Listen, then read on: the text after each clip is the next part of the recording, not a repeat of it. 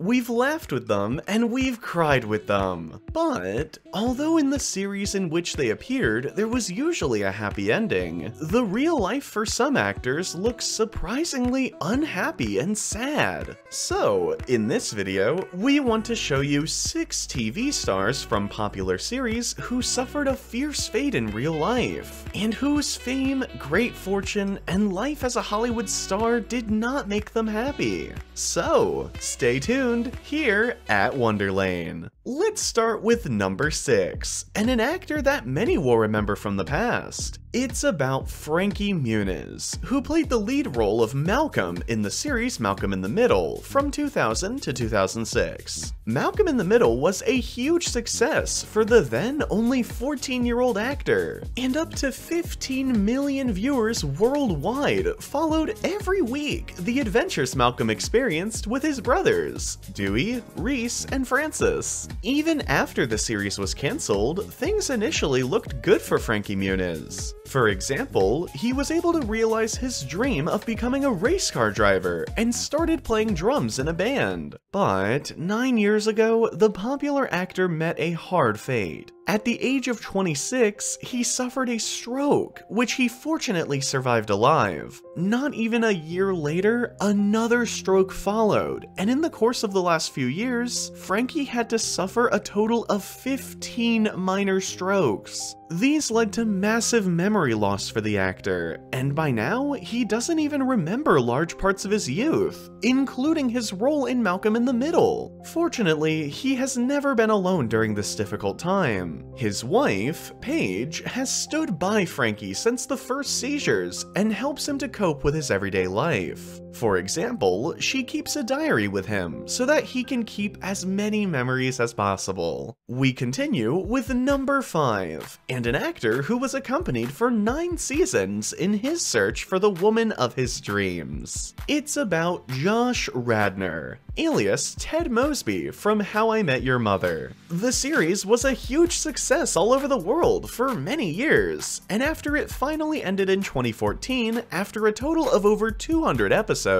Josh Radnor really fell into a deep hole. After the series ended, he felt completely empty and disoriented. So the actor explained in the talk show Ellen that he was glad that it was finally over, but he now feels very confused and lost. The reason that he's also happy about the end of the series had to do with the fact that Radnor already started to become more and more depressed during the shooting.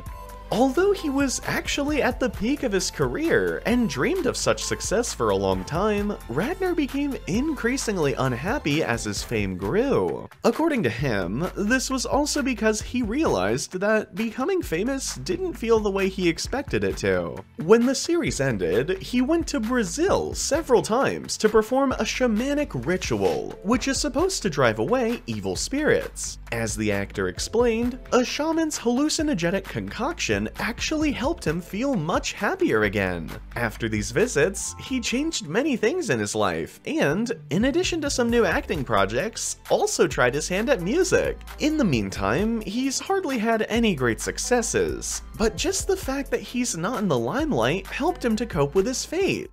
We continue with number 4, and Jennette McCurdy, who probably most people know as Sam Puckett from the Nickelodeon series iCarly. Jennette played the cheeky teenager Sam, who produces a web series together with her friends, Carly and Freddie, in 109 episodes of iCarly between 2007 and 2012, and has been in front of the camera since she was 8 years old. Along the way, the Americans celebrated success as a musician. After the end of iCarly, Jennette was still to be seen in the series Sam and Cat and other productions. But with Sam and Cat, many things were already not going as smoothly as McCurdy had hoped.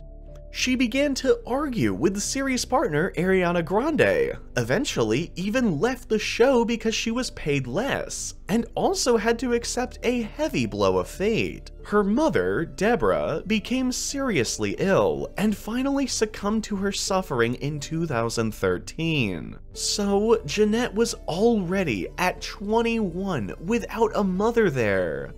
But even before that, the private life of the actress was anything but beautiful. Since the age of 11, she suffered from anorexia and bulimia. These diseases became so bad that Jeanette has collapsed again and again. Although her mother knew about her daughter's illness, she still encouraged it because Jeanette remained smaller and thinner and received younger acting roles because of that.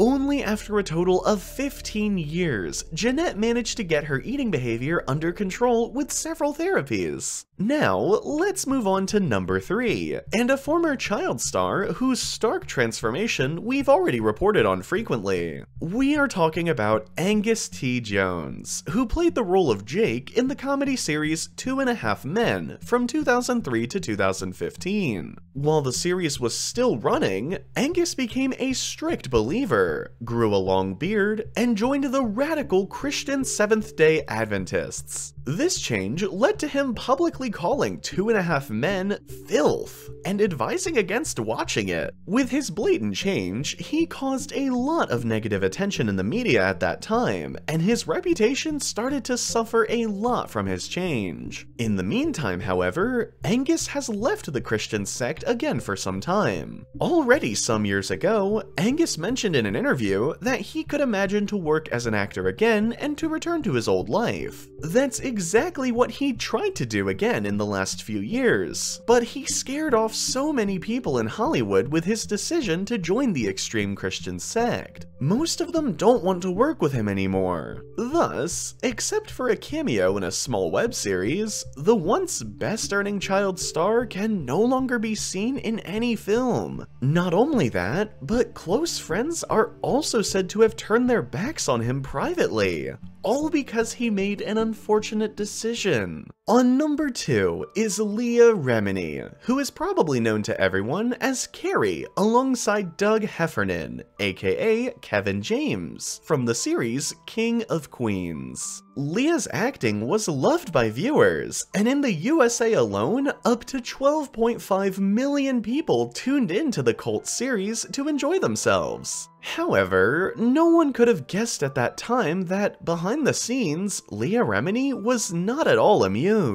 In 1979, 2 years after her parents' divorce, Leah, then 9 years old, joined the Scientology sect together with her mother. This was to exert an enormous influence on her for 35 years and control her life. Leah was brainwashed and donated several $1 million to the sect over the years. When Leah inquired about the whereabouts of the cult leader's wife just once in 2006, this culminated in checks on her family and interrogations that she had to face for years. It was only 7 years ago that the actress managed to escape the brainwashing and influence of the sect and distanced herself from Scientology. Since then, Leah has been badmouthed and pressured by followers of the cult, but this has not prevented her from producing a book and a documentary series about Scientology as a warning, where she exposes their machinations. Let's move on to number 1, and Conchata Ferrell. Although almost no one knows her name, her role has become world famous. She was the housekeeper, Berta, in 2.5 Men. Although Conchata Ferrell has been an actress since the 1970s, and has appeared in countless films and series, she has never really had any great success. For a large part of her life, she only played small roles and struggled to support herself and her 2 daughters, mainly with the fees from small guest appearances. It wasn't until 2.5 Men that she finally made her breakthrough in Hollywood at the age of 60.